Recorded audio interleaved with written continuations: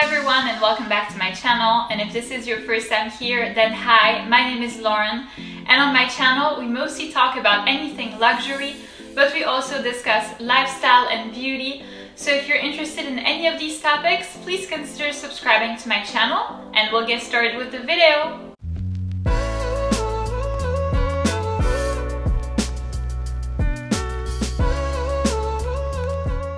In today's video, I'm presenting you a short and easy tutorial on how to pronounce your favorite French luxury brands correctly.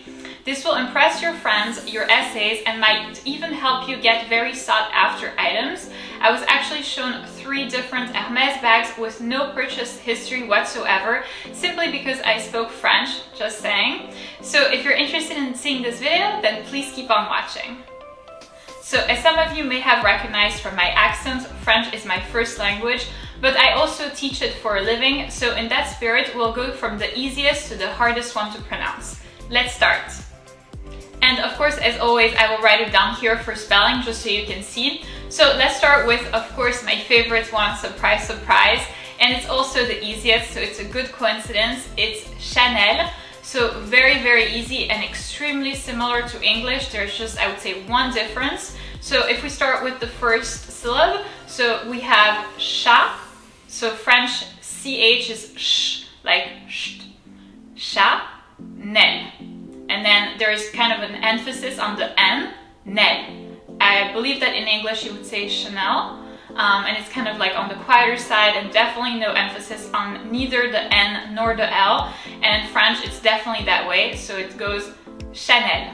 And then even for Parisian people, they kind of tend to add like E's that don't exist at the end of every word. So if you want to sound like the perfect Parisian, you would go ahead and say Chanel. But yeah, that's not my style, so let's stick to the real thing, which is Chanel. Let's go ahead again, Chanel. So number 2, you'll see, is also very easy and also very short. So I went from like shorter words to longer, even some 2 or 3 words. So the second one is also very short, and it's going to be Dior. And so here again, it's very similar to English. I believe that in English you say Dior. And here the massive difference is the way that you pronounce the R's.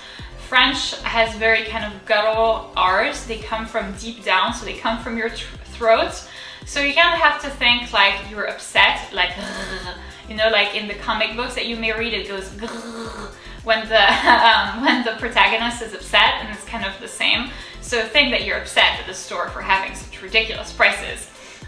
So it's going to be Dior, Dior. So the first couple of letters are really easy. It's kind of exactly the same as English. So I would say really try to focus your emphasis on the R, and kind of have it go up.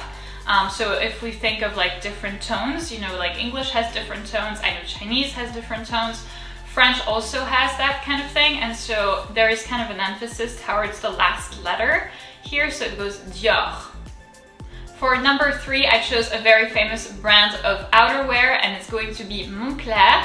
So here I would say it's fairly easy and kind of building on what we just learned in the last word. So if we look at the first syllable, we have mon. So O-N in French is un. So it goes un, O-N, Moncler. And so here, similar to Dior, we have this kind of guttural R that comes from the throat that we put an emphasis on it, especially because again, it's the last letter of the word. So let's go ahead and pronounce it all together. We have Moncler, Moncler. So next up, and you'll see I'm raising the difficulty level by a tiny bit, we have Hermès. And here, before I start anything, I've actually done an entire video on how to pronounce Hermès vocabulary in French.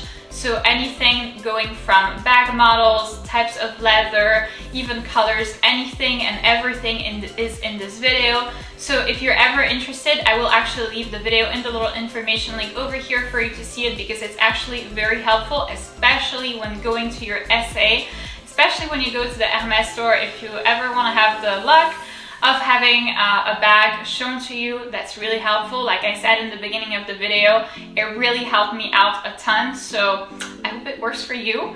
But let's go ahead and start with actually the name of the brand, and here it's really easy. So first, the H is silent, so we'll kind of like get rid of that, and that's something that we don't have to worry about. And then we'll break it down in two pieces. So first we have the first syllable, R. So remember the R is very guttural, it comes from deep down. Hermès. And so here, French has three types of accents on the E. There is the E that goes accent this way, accent aigu. Then we have the E that's on Hermès, so it goes E and then this type of accent, that's the accent grave. And then we have the accent circonflexe, so E and then the little sign like this. It kind of reminds me of the roof of a house. And that's accent circonflexe. So accent aigu is E, accent grave, which is the one that's present on Hermès, is E, and then accent circonflexe is E as well. So those two are pronounced the same. There's no way to tell by the pronunciation which one is which. But to go back to Hermès, we have the accent grave, so it goes Hermès. And then at the end there is an S, and like I mentioned before, French has kind of different emphasis on different letters. I would say that when you don't know, if you're in doubt, if for example you don't know the word, I would say there is a very strong likelihood that the emphasis is on the last letter, and for Hermès it's definitely the case because the S kind of goes like, I would say, little snakes that go towards you, it goes that kind of stuff. So if we do it again, it's Hermès, Hermès. See, not that difficult. Next up, we have a brand that makes really beautiful jackets, and it's of course Balmain. And here it's very simple because it's still a very short word. I believe that in English you pronounce it Balmain, if I'm correct. But in French that's a little off. So the first syllable is very similar to English, bal. So that's going to be taken out of the way right away. But then after that we have a slightly different pronunciation. So A-I-N in French is un. And it might sound like, you know, when people say huh in English, when they want you to repeat your sentence, they say huh. In French we say un, and it's actually the same. So Balmain, Balmain, Balmain. And then for the little story for you to remember, bal is of course ball, like, you know, when people go dancing, and then main is actually the hand in French, so it's the ball of the hands. For you to just like kind of help remember it, that always helps, I feel like, with my students. So if you're struggling, it's the ball of the hands, Balmain. So next up we're going to have a brand that I like a lot, and it's Givenchy, and it's going to be the last one of the one word brands. After that it's going to be 2 words or even 3 words. Don't be discouraged because we'll get through it. But let's go ahead and start with Givenchy. So here it's fairly easy still. I would say there's a little of a complication in the EN sound, but other than that it really shouldn't be too bad. So let's go ahead and start with the G. G in French is pronounced J, J, vent.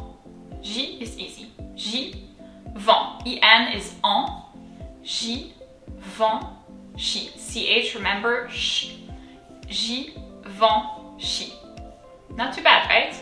Givenchy. Let's go again. Givenchy. And now moving on to the 2-letter words. The first one is of course LV. I really had to put that one in. So it's going to be Louis Vuitton. Let's take care of the first word. So remember, OU is OU. Louis. The S is silent. Louis. And then the second word, Vuitton. So here, O-N, Louis Vuitton. Louis Vuitton. Let's go with the first word again. Louis. Louis. And then the second one, Vuitton.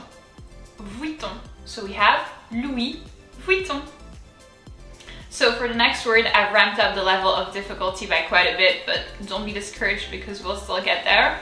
So it's going to be Christian Louboutin. Of course, we'll take care of the first word first. So it's going to be Christian instead of Christian. We're going to do Christian. So let's break it down into 2 syllables. Chris, similar, just the R is kind of guttural, comes from the throat. Chris, the S is the little snakes that come towards you. Chris, and then the last syllable is Tian. So A-N in French is en. So Christian. Christian. Now let's go ahead and try the second word, and that's going to be Louboutin. And so again, let's break it down. This time 3 syllables. So Lou, L-O-U, Lou. It's actually a first name in French. Lou, bou, O-U, Louboutin. I-N is un, Louboutin. So it's going to be all together Christian Louboutin. Let's try. Christian, Christian, Louboutin, Louboutin. So all together, it's gonna be Christian Louboutin. The next one isn't actually a real designer, but when you look at their prices, I would categorize that as luxury. And it's lingerie, and it's going to be, of course, agent provocateur. So let's go ahead and start with the first one. So instead of agent, we have agent. So A is A, like if you're surprised. Agent, I-N is en. Agent, the T is silent. Agent. And then let's go ahead with the second word. We have provocateur. So pro, the R comes from deep down. Provo, that's kind of easy. Provoca, provocateur. EU is E. Provocateur. And then the R again comes from deep down. So we have agent provocateur. Let's go ahead. Agent provocateur. Agent provocateur. Alright, and so I've kept the best for last, so that actually unfortunately means the most difficult. It's the brand that has 3 different words, but you'll see we'll go ahead and get through it, it won't be too bad. So it's of course YSL, so Yves Saint Laurent. Let's go ahead and break it down into the 3 different words. If we start with the first word, it's actually a first name in French for a guy, Yves. So here the emphasis is on the Y, which kind of behaves like an I. Yves, the S is silent, so that makes it fairly easy. Yves.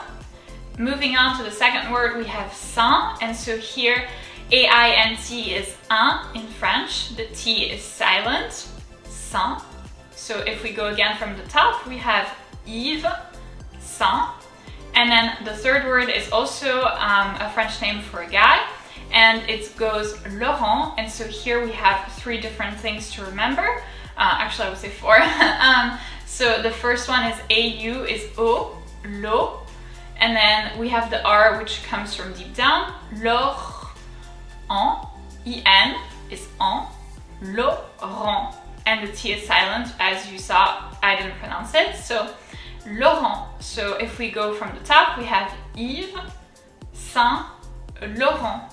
So it's going to be Yves Saint Laurent. So that's it for this video, guys. I hope that it was helpful and beneficial for you. And of course, these things take time, so don't worry if you don't get it right the first time. These things take a lot of practice, so make sure that you have my video on repeat for 2 or 3 times, and make sure that you repeat as I'm going, because that will definitely help you. I hope that you still had fun doing it and that it wasn't too bad. If you like this video, please give it a big thumbs up, subscribe, and I'll see you in my next one.